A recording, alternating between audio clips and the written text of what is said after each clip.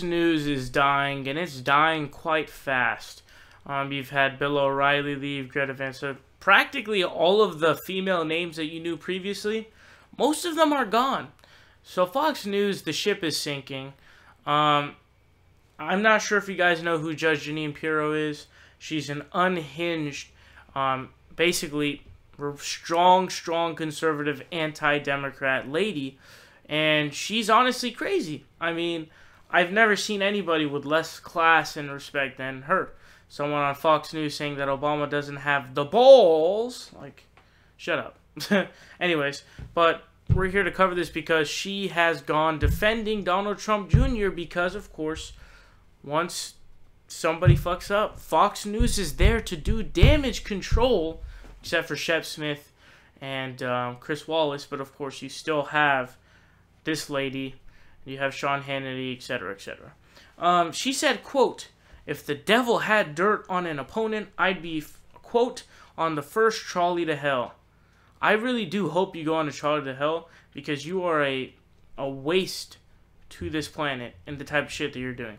But anyways, here's what Ross Story says. They say, Fox News host Jeanine Pirro said on Sunday made an interesting admission with regards to her morals around electoral help from hostile foreign powers or other unsavory sources. Unsavory. The Hill reported that Pirro said she would ride, quote, the first trolley to hell if the devil had incriminating information on a political rival. Pirro was defending the actions of President Donald Trump's eldest son, Donald Jr., who met with a Kremlin-aligned Russian lawyer and a Russian-born lobbyist, along with the top brass of the Donald Trump 2016 campaign staff. Here you go. Quote, "This hysteria has nothing to do with Russia and everything to do with Donald Trump. Their hatred, their intolerance, their venom for him. And if it doesn't stop, then the Democrats alone will be responsible for the demise of a workable and effective government for the people. As someone who's run for office 5 times, if the devil called me and said he wanted to set up a meeting to give me opposition research on my opponent, I'd be on the first trolley to hell to get it. And any politician who tells you otherwise is a bald-faced liar." Okay, so this just tells you what kind of morals and what kind of values, integrity, and ethics a dumbass like you would have. And we all know this. It's Fox News. What do you expect? Honestly, what do you expect? But just no value, no nothing. Here's what it is, okay? Now, this is where problems really come up. Because before this, not only is she,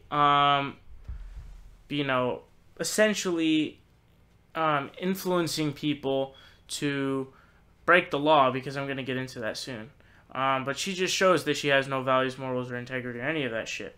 So she says, quote, "There's no law that says a campaign cannot accept information from a foreign government."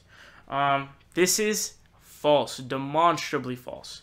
So here's what Ross they say. "However, the Federal Election Campaign Act stipulates, quote, federal law prohibits a foreign national from directly or indirectly making a, quote, contribution or donation of money or other thing of value, or to make an express or implied promise to make a contribution or donation in connection with the federal, state, or local election, and prohibits a person from soliciting, accepting, or receiving such a contribution or donation from a foreign national."